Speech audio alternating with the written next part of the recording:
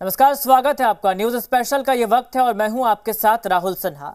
अनंतनाग में भारतीय सुरक्षा बलों ने अपने वीर सपूतों की शहादत का बदला आतंकवादियों से चुन चुनकर आखिरकार ले ही लिया। लश्कर-ए-तैयबा के आतंकी उजैर खान और उसके साथी को पीर पंजाल की पहाड़ी में ही मार गिराया गया, जहां वो पिछले 7 दिनों से छिपे बैठे थे। साफ है, आतंकियों का अंत देख पाकिस्तान की आतंकी फैक्ट्री में तैयार हो रहे आतंकियों की रूह कांप रही होगी।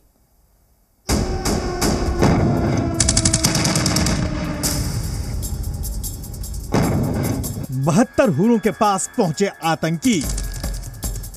7 दिन में आतंक का सर्वनाश। अनंतनाग में ऑपरेशन ओवर। आखिरकार पीर पंजाल की दुर्गम और चुनौती भरी पहाड़ियों पर आतंकवादियों की कब्र खोद दी गई। घने जंगलों के बीच अपने बिलों में छिपे बैठे आतंकियों को भारत के सुरक्षा बलों ने मौत के घाट उतार दिया।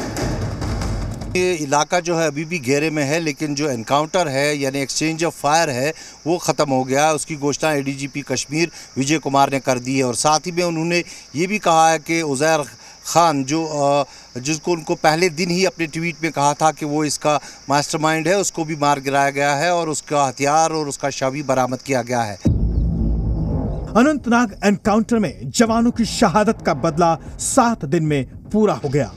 एनकाउंटर का मास्टरमाइंड आतंकवादी उजैर खान को सेना ने मार गिराया, उसके साथ एक और आतंकी भी मारा गया है। आतंकी के मारे जाने के बाद जम्मू कश्मीर पुलिस ने खुद बताया कि लश्कर कमांडर का शव मिल गया है, लेकिन तलाशी अभियान अभी जारी है। मिलिट्री कमांडर उजैर मारा गया, उसका हथियार मिल गया, बॉडी भी रिट्रीव हो गया है। एक डेड बॉडी मिलिटेंट का और दिख रहा है, अभी रिट्रीव नहीं हो पाया है। टोटल हम लोगों के 2 से 3 का खबर था, हो सकता है तीसरा डेड बॉडी भी कहीं मिले, इसलिए सर्च पूरा कंप्लीट है। सर्च पूरा कंप्लीट करेंगे। अभी तक में उजैर खान मिलिट्री कमांडर का बॉडी मिल गया, उसको रिट्रीव भी कर लिया हम लोग। एक डेड बॉडी मिलिटेंट का और दिख रहा है। 13 तारीख को भारतीय सेना के वीर सपूतों पर धोखे से हमला कर उन्हें मारने वाले मास्टरमाइंड और लश्कर-ए-तैयबा के आतंकी उजैर खान को ढेर कर दिया गया।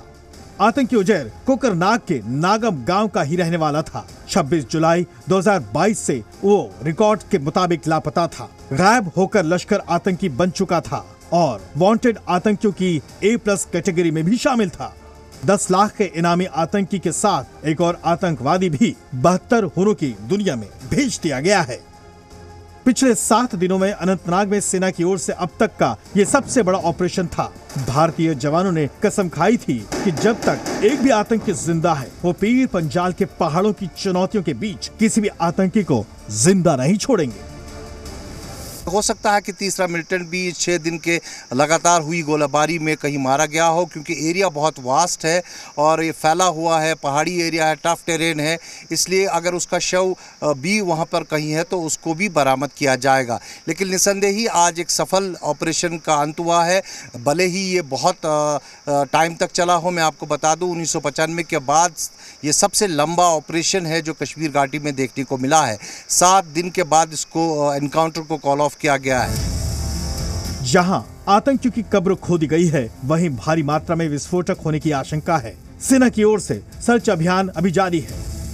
सर्च ऑपरेशन जारी रहेगा। अभी हम लोग काफी एरिया को सर्च करना बाकी है। बहुत सारे ब्लाइंड सेल होगा, उसको भी हम लोग रिकवर करके उसको डिस्ट्रॉय करेंगे। और आवाम से अभी अपील करते हैं कि स्पॉट पर कोई नहीं जाए, क्योंकि बहुत सारे ब्लाइंड से ग्रेनेड की संभावना है वहाँ पर है। दरअसल 13 सितंबर को कायर आतंकियों से मुठभेड़ में सेना के 2 अफसर और जम्मू कश्मीर पुलिस के 1 अधिकारी शहीद हो गए थे। उसके बाद से ही इन आतंकियों को मिटाने के लिए ऑपरेशन चलाया जा रहा था। ये सभी आतंकी आतंकवादी घटना को अंजाम देने के बाद घने जंगलों में 12 से 20 फीट गहरी गुफाओं में छिप गए थे। लेकिन ड्रोन की नजर और लगातार रॉकेट लॉन्चर से निशाना बनाए जाने के बाद आतंकियों का अंत आखिरकार हो ही गया। पाकिस्तान की आतंकी फैक्ट्री से निकलने वाले आतंकवादियों को एक बार फिर समझ आ गया होगा कि बच नहीं पाओगे। अनंतनाग से खालिद हुसैन के साथ ब्यूरो रिपोर्ट, जी मीडिया।